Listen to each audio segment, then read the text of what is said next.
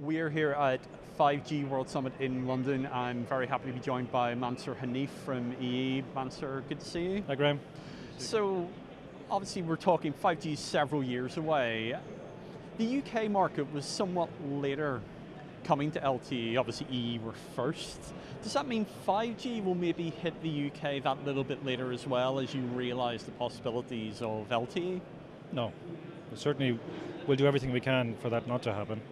You're right, we were late coming to the party, and now that we've caught up and we're slightly getting ahead perhaps on LTE Advanced, we have no intention to fall behind again. So I'm very confident that we'll be right up there with the early launchers of 5G. And we've heard already this morning from various delegates that there are issues when it comes to determining the right spectrum bands for 5G and also whether there's the right regulation in place to handle the new types of devices that will be connected. Do you think we need more regulation in place to reflect this changing market? I think there's good and bad in that. I mean, the reason why it's so difficult to agree on the spectrum allocations is that there's so much possibilities and so much flexibility there. So I think that's a good thing for creativity and innovation. So I think we're very lucky to be potentially having a standard which could fit into loads of different spectrum bands. So yes, we do need to find a choice of spectrum which fits as many squares as possible around the world. It might take a bit of time. But in the meantime, we can start to innovate on certain bands. We can start to experiment with certain bands. But I think the more we get to kind of a tunable radio solution that you could easily shift between one band and the other, I think that'll be a fantastic way for us to get ahead while we're still waiting for the spectrum to be totally finalized. And in terms of regulation, I actually think we need less regulation. I think some of the use cases that we could start doing today with LTE Advanced, and especially with LTE Advanced Pro, we can't do because the legislation doesn't allow it. So I think we need to be a bit more flexible in terms of airborne solutions. I think we need to be a bit more flexible in terms of vehicle gateways. We could be more flexible in terms of the way we are allowed to do device-to-device, etc. So those are all elements which I hope will be embedded into or removed from the 5G regulation to allow us to be totally creative and innovative in those fields.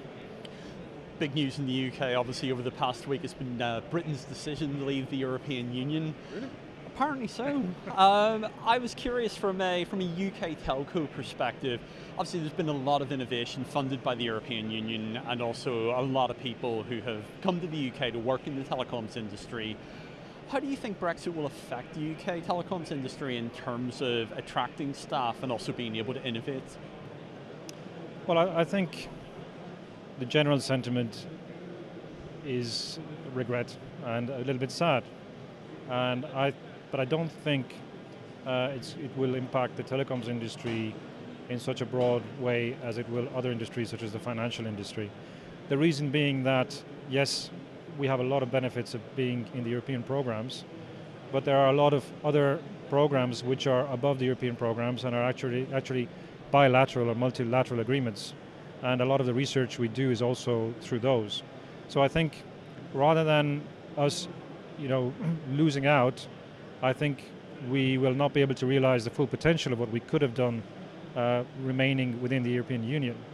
But certainly I know in the telecoms industry, in the UK we feel very much European, and the cooperation will continue through those bilateral and multilateral agreements on the research field or the innovation field and the development field, and certainly we'll be very keen to continue those engagements. And in terms of attracting the best talent, I think that's really important for us, whether we're part of the European Union or not. And we'd like the UK to be a place where the best minds from around the world come here rather than going to Silicon Valley or anywhere else, because they feel welcome. And I think one of the areas which we will struggle with now is if people believe that the UK population are not welcoming to the best talent from around the world. That's very unfortunate. We have to make sure that people do feel welcome here and that they feel that they can come here and feel comfortable and innovate in a supportive environment. And that's where we should be putting our focus now to make sure we do attract them. Excellent. Thank you very much.